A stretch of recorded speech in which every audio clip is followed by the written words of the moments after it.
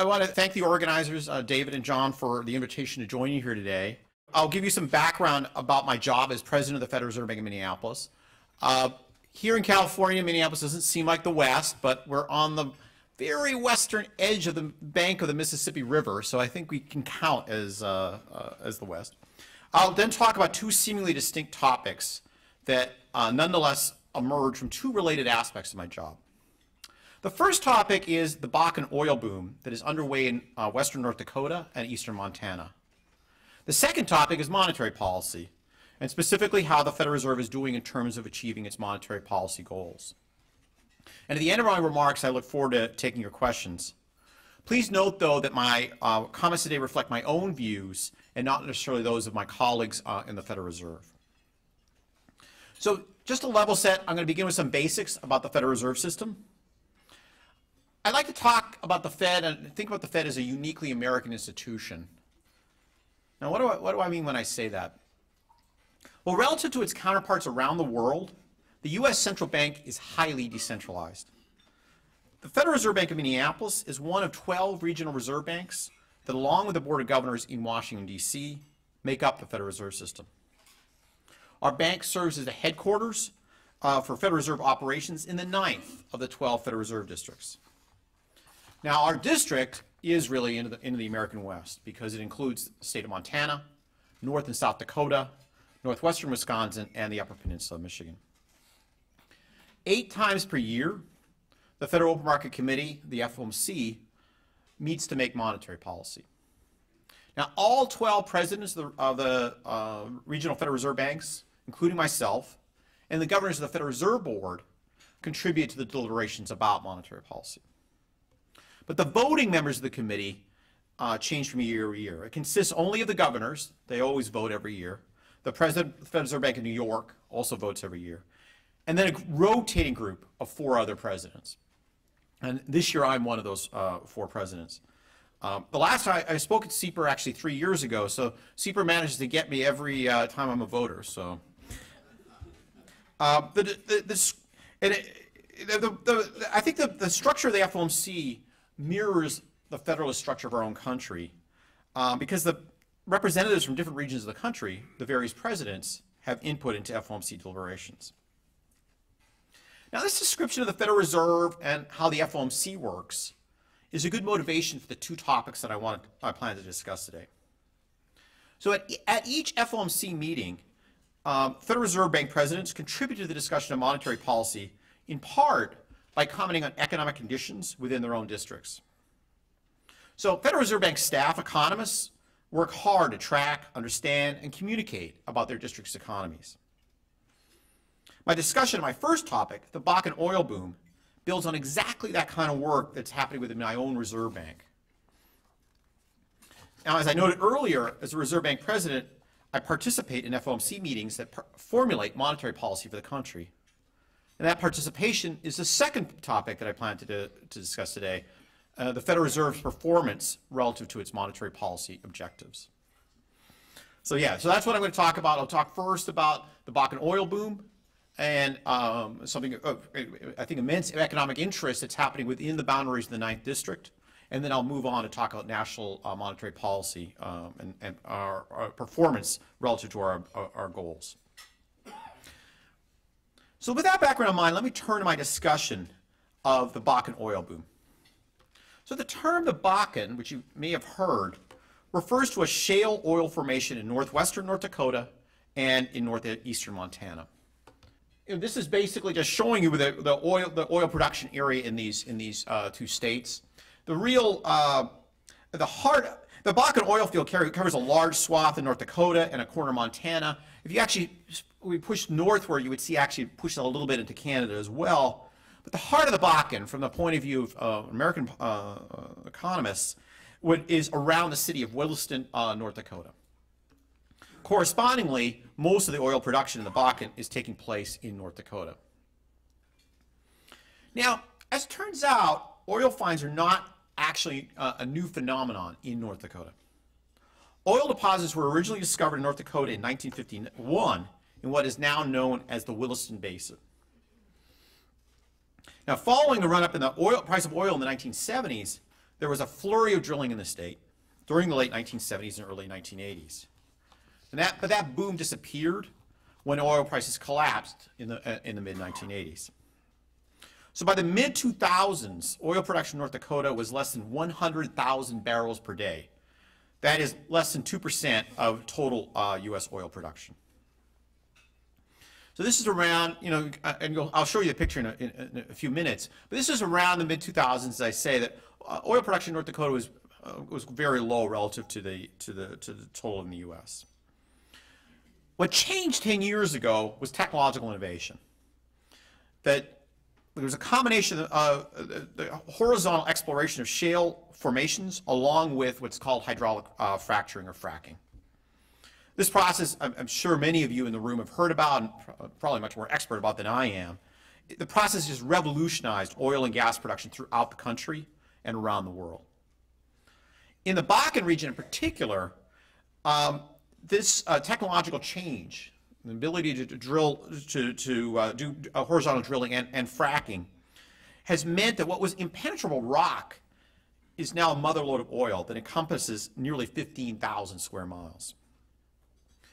So thanks to the Bakken, the state of North Dakota is currently producing over 1 million barrels of oil a day, over 10 times what it produced 10 years ago, and over 7 times what it produced at the peak of the 1980s boom. So North Dakota has gone from producing about 2% of U.S. oil production. It's now responsible for 1/8 of U.S. total crude oil production and over 1% of total world oil production.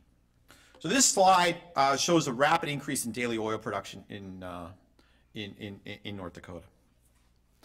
As I was describing, basically you see that this doesn't go back all the way to the 80s. It only goes back to the 2000s, but you see basically we're around 100,000 barrels a day until around 2006 when things take off.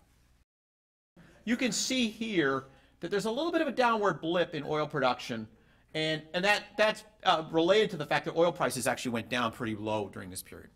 Now, this is the government of North Dakota's projections for state oil production. And these projections include anticipated production from what's called the Three Forks. The Three Forks is another large shale formation which is located beneath the Bakken. So the Bakken is first, and then even below that, there's more oil in what's called the Three Forks. And if you build on that, you can look at, see what the projections are going to be. The main takeaway from this should be that we're expected to have production going out for quite some time. So you look at peak here, this is really around in the late 2020s or so. So quite some time down the road.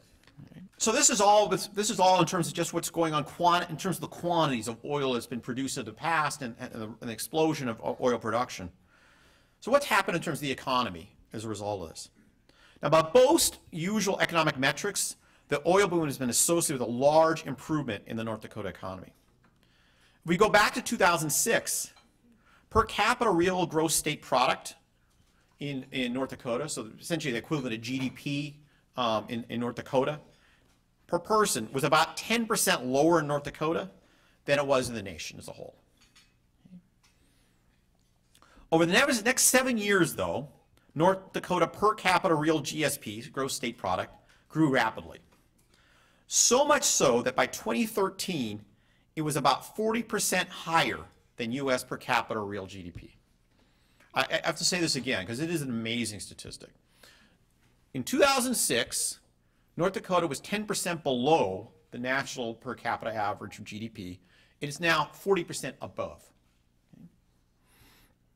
Now the fiscal impact, so this is all just that's in terms of income on GDP for North Dakotans. The fiscal impact in the state has been even more dramatic.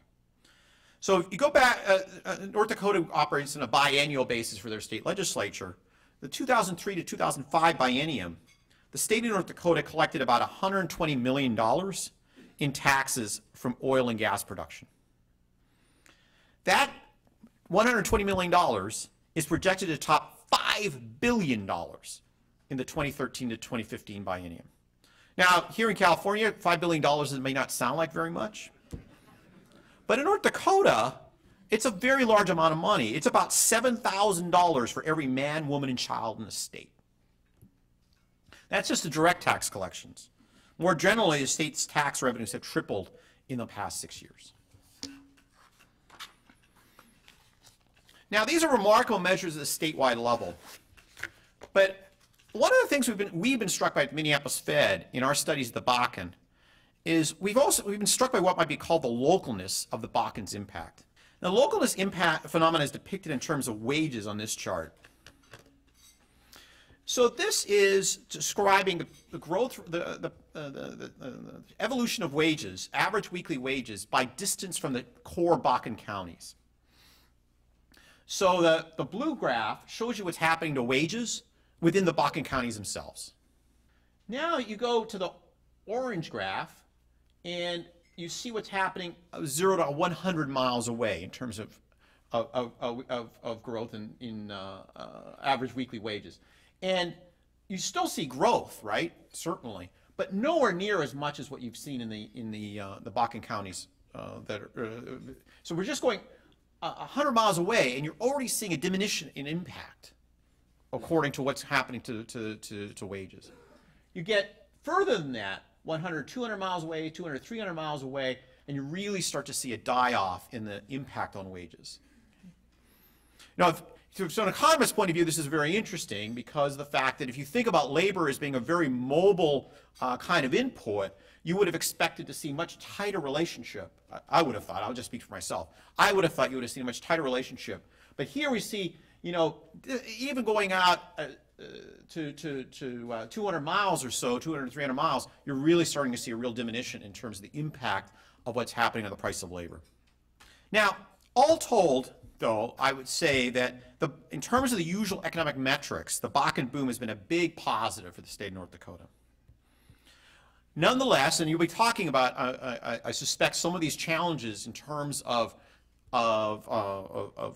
development, the boom has created large challenges for the state. The increased production has been an influx of people and a spike in strains on existing infrastructure. Now, there are a myriad of ways to see those strains, and I'll just offer a few anecdotal examples that as reported on our website. So one aspect of this is just in terms of population growth. In the North Dakota Bakken areas, one growth expert that we interviewed describes 1 to 3%, a 3% population growth is robust. At 4 to 5%, things, in his words, are busting out of the seams. In McKenzie County, so this is in the heart of the Bakken area, the growth rate of the population is 8% per year and is expected to grow at that pace for 10 or more years. Okay. So this is, how can you possibly keep up with that kind of population growth in terms of infrastructure? So this, I should emphasize here, this is the average across the Bakken counties. There are more than one of those. So some counties are actually growing even faster this in terms of population. This is the rest of North Dakota, and population growth is close to 2%, and the rest of the United States is, as I'm sure most of you know, is growing at around 0.9%. So North Dakota is certainly seeing an influx of population, but it's really here in the Bakken that you see an enormous increase in population. Now, one way this shows up in terms of in an economic sense is in terms of prices, and in particular the prices for shelter. So if you look at, and this is an amazing statistic, rental rates in Williston reported to be the highest in the country at over $2,000 per month for an entry-level one-bedroom apartment. This is Williston, North Dakota. Rental rates in Dickinson, North Dakota were ranked 4th in the nation. So there's Dickinson. Now, there's certainly some parts, I would suspect, in this part of the world where you can, you're thinking 2,000 may not sound that bad, but in Williston, this certainly sounds like a fairly high price. The response to this has been in terms of trying to build, of course, and you get these kind of explosion in rents. People respond to that economic incentive. So, for example, in Williston, 49 permits were issued to build apartments in 2013. This contrasts, that's in 1 year, in 2013. This contrasts from the 2000 to 2006 period, when no apartment building permits were issued in Williston. So another issue has been what's called flaring. If you've had a chance to go out there, one of the things that strikes you is, especially at night, is all the flaring of natural gas you'll see from the wells. This is flaring is releasing carbon dioxide, a greenhouse gas, is a byproduct of combustion. But recent state regulations that have been enacted are expected to spur increases in gas capture and reduce the proportion of wells that are flaring gas. One of the key inputs into fracking is water. And it's become an increasingly important issue as industries and communities vie for this key resource. So in the city of Williston alone, water upgrades over the next 6 years are projected to cost $250 million. In total, new infrastructure will cost the city $625 million over that time. Now, smaller towns are especially feeling the infrastructure squeeze. The city of Arnegard, North Dakota, if you haven't heard of it before, I hadn't heard of it before either. It has a resident population of just over 100 people. But it now has a service population of over 1,600. It's still a small town, but it's grown by 16 times. They don't have public water. Their sewer system is overrun and outdated. They were less than underprepared, said one state official. So I think this is an important part to keep in mind, that this boom, which is definitely delivered positives in terms of the usual economic metrics, has created challenges as well. Nonetheless, I do have confidence in the ability of North Dakotans to solve them. One source of my confidence I already mentioned. It's a 40-fold increase in tax revenues from oil and gas production that the state has experienced. These revenues represent resources that can go a long way toward ameliorating the kind of infrastructure strains that I've mentioned. Now let me close my discussion of the Bakken boom by discussing what I see as the biggest opportunity and the challenge that the boom creates, namely the long-term development issues. Now, over the next 20 years, the world economy will continue to evolve technologically. Of course, we do not know exactly what course that evolution will take. But I suspect that as has been true over the past 2 centuries, the evolution of technology will continue to favor the better educated, and especially those who have acquired skills associated with science, technology, engineering, mathematics. How will the residents of the Bakken and North Dakota choose to engage with this process of global technological change over the next 2 to 3 decades? I think the windfall of the Bakken oil boom gives them the ability to answer this question in exciting ways that would have seemed impossible a decade ago. So that's what I wanted to say about my first topic, give you a feel of what's happening in the Bakken. Let me now turn to my second topic, monetary policy. So what I'm going to do, sorry, I don't want to tip my hand too much when I talk about it.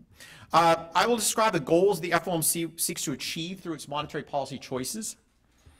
And I'll discuss how the committee has done in terms of achieving those goals over the past 7 years, since the onset of the Great Recession in late 2007. And I'll close about talking about my outlook for the evolution of inflation, and then how that outlook affects my thinking about current monetary policy choices. So if you're going to talk about monetary policy goals for the Federal Reserve, the natural starting point is the Federal Reserve Act.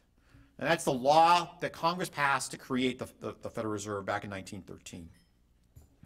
Through the Federal Reserve Act, Congress requires the Federal Reserve to make monetary policy so as to promote effectively the goals of maximum employment, stable prices, and moderate long-term interest rates. Now, most economists believe that if the Fed is able to achieve the first 2 goals, maximum employment and stable prices, it would achieve the third, moderate long-term interest rates.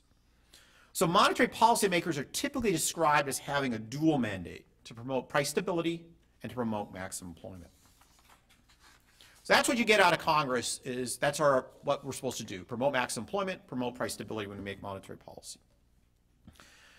Now, this is the foundation for what we do when we make monetary policy, but it doesn't address a lot of specifics. So in January 2012, a key milestone in the evolution of the Fed's communications, the FOMC adopted a longer and more precise description of the long-run goals.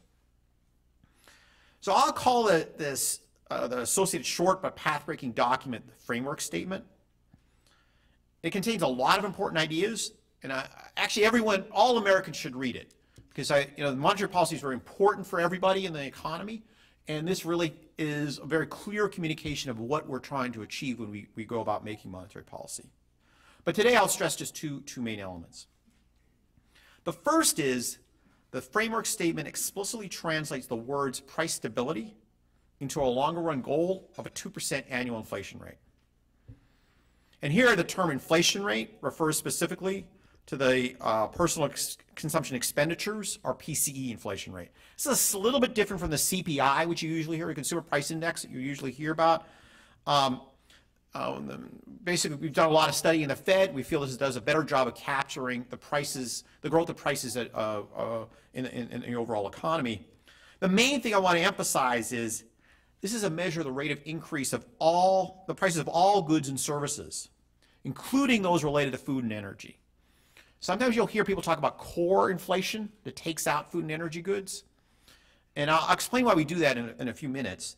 But when we talk about trying to achieve 2% inflation, it's for all goods and services, not just not stripping out food and energy goods. I think this adoption of this 2% target is very important. It means that the American public need no longer guess about the intentions of the FOMC, either on the upside or on the downside. 2% is our goal. The second piece of the framework statement, which I think is important, is it describes how the committee weighs the two mandates, promoting maximum employment, promoting price stability, against one another. And I think it makes it a really important point that's too often missed in the conversation about monetary policy. And that is that the two mandates are typically complementary to one another. Monetary policy pushes employment and inflation in the same direction. If we provide stimulus, it pushes employment and inflation upward. If we take stimulus away, it pushes employment and inflation downward. But that's from the point that most shocks that hit the economy do the same thing. Most shocks that push employment down also tend to push inflation down over the medium run, and vice versa. The Bakken, which I talked about, is a great example of this phenomenon. The fracking boom has driven up both employment and prices, most notably shelter prices, but that's what I stress, but it fits into a number of prices around the area. So monetary stimulus is designed to help the FOMC achieve its employment goals, will also help the FOMC achieve its inflation goals, and vice versa. Okay, so that's the two things I wanted to stress about our goals. One is we're targeting 2% inflation, and not something below that, not something above that, and that trying to that the two objectives of promoting maximum employment and promoting price stability are actually typically complementary to one another. So those are objectives. And now I want to talk about how we've done relative to those objectives over the past few years. This performance provides a clear example of the complementarity of the two mandates that I've just mentioned. Okay, so I've been desperate to show this slide, so now I'm going to turn to it.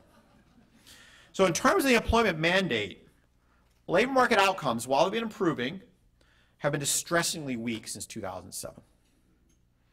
So we can see this weak performance in a number of ways, but I'll use two particular metrics. One is you hear about all the time, the unemployment rate.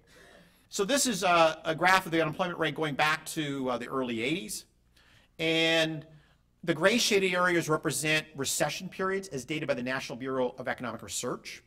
The far right recession area is what's called typically called the Great Recession. It starts in December 2007 and ends in June of 2009. And you can see the unemployment rate was below 5% in the early part of 2007.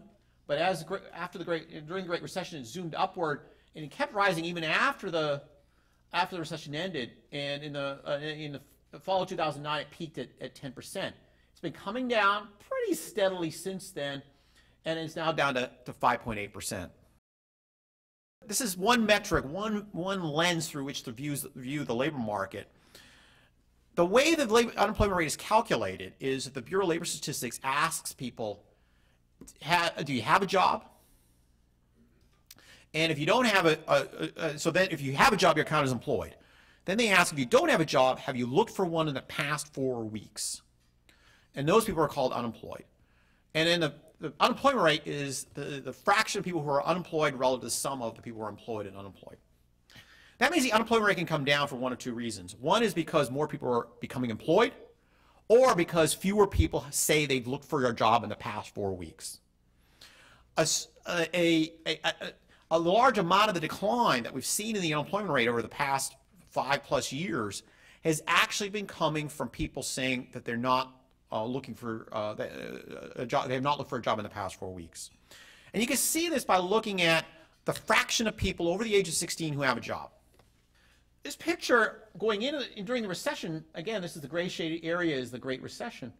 This period, in a lot of ways, it mirrors what happened in the previous chart, right? You're down, this is just the inverse image. You're down here, it zooms up.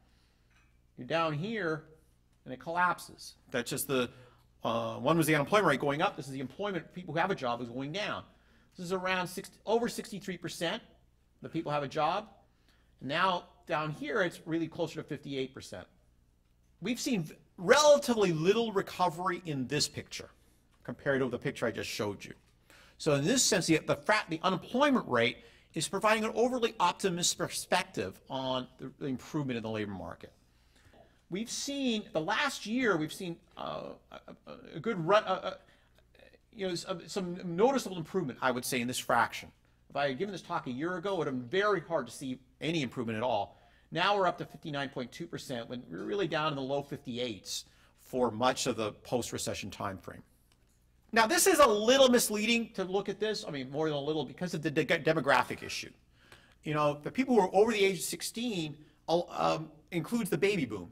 And the fraction of that group of people is going to be heading into retirement age, and we'd expect them to drop out of the labor force and stop working as they start to hit that retirement time frame. One of the ways we've tried to strip that out of the Federal Reserve Bank of Minneapolis, and other people do this as well, is to focus on people who are age 25 to 54. And here, you know, I think that, again, you see the same picture of you're above 80% right before the recession, collapse during the recession, and then you start to see improvement. I think you see, the demographics are real because you see more of an improvement in this number, the employment ratio 25 to 54, than I did in this one. But again, I think the unemployment rate is providing an overly optimistic perspective on the degree of improvement we see in the labor market performance. So that's all on the employment front. What about inflation? So on the inflation front, this is PC inflation over the last, I don't go back all the way to the 80s, but going back to 2007. Since December 2007, since the Great Recession started, inflation has averaged 1.5% per year. Remember, our target is 2, so we've been averaging below that target that whole time. One thing I want to point out in this picture, though, is I told you that sometimes people take out food and energy prices, the prices of food and energy goods and services, and look at core inflation. And the reason they do that is they want to know where inflation is going to go in the future. When we make monetary policy, we can't affect the prices of goods and services tomorrow or today. It's affecting the prices of goods and services with a 1 to 2 year lag. So we want to know where inflation is going to be heading. Core does a better job of telling us where inflation is going to go than if we include energy, goods, and services. And you see just a great example of this in July. This is mid-2008. I know the price of gas was well over $4 in this state at that time. And that shows up in the inflation rate. Because oil and gasoline went up so much, you see inflation is at 4% at an annual rate here. This would not have been a good signal where inflation was going to go in the future, though. Gas prices collapsed and oil prices collapsed during the latter part of 2008, and that mirror shows up now in a very negative inflation rate. Core does a better job. It's not perfect, of course, but it does a better job of tracking what's going to be happening with inflation, because energy movements in energy goods, gasoline in particular, very volatile, tends to be transitory. Doesn't tell you where inflation is going to be going. Where are we now? Inflation right now is at 1.4%. This is all goods and services, PC inflation.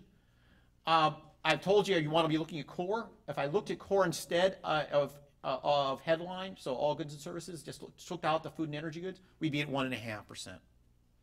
So inflation pressures remain very subdued in the U.S. relative to the FOMC's target. What's the takeaway from all this?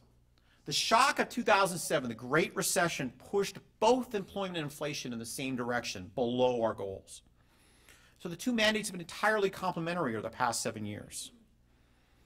Monetary policy has been insufficiently accommodative to offset either the price or employment shock effects of this large shock. So I now want to turn to my inflation outlook and its implications for policy. Now, as you can see from the graph before you, inflation has been low for a long time. Inflation tends to be highly persistent.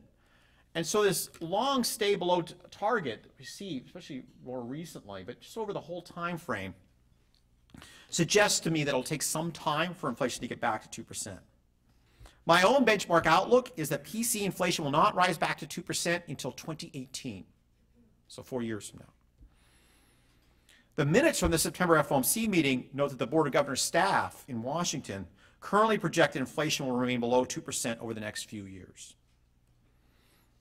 So this inflation outlook has important implications for my outlook for the appropriate evolution of monetary policy. Many observers have suggested that the FOMC should begin to tighten credit conditions by raising its target range for the Fed funds rate at some point in 2015. So there's a lot of conversation about that possibility. But given the lags associated with monetary policy, which I mentioned, the 1 to 2 year ahead lags, such a move would lower anticipated inflation over the following 1 to 2 years. So if you were going to raise rates in 2015, that's going to push inflation even further away from our 2% goal. So in my current outlook, it would be inappropriate for the FOMC to raise interest rates during 2015. So I want to make two comments about that conclusion. First, I've made no reference to the falling unemployment rate or the improvement in the employment population ratio. So the falling unemployment rate, improvement in the employment population ratio, I've made no reference to those. I don't see a falling unemployment rate or an increasing employment population ratio as a reason to tighten policy unless that change is generating undue inflationary pressures. And the essence of my inflation outlook is that despite recent and anticipated falls in the unemployment rate, I don't see such pressures at this time. The second point is, of course, this conclusion is dependent on the data.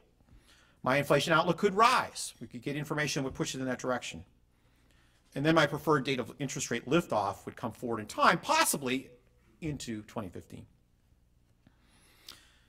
Let me wrap up and throw the floor open for questions. I've discussed two disparate topics: the Bakken oil boom and appropriate monetary policy. I say these topics are disparate, but I see them as connected. I don't form my views about appropriate monetary policy based on conditions in the Bakken. I have to admit that if I did, I would have different monetary policy conclusions. But the Bakken is a great example of what a booming economy looks like. It's an economy that is actually pushing the limits of available resources, not an economy that's operating well within those limits of available resources. It's an example that I have found highly instructive as I continue to think about the degree of economic slack left at the national level. Thank you for your attention, and I very much look forward to taking your questions.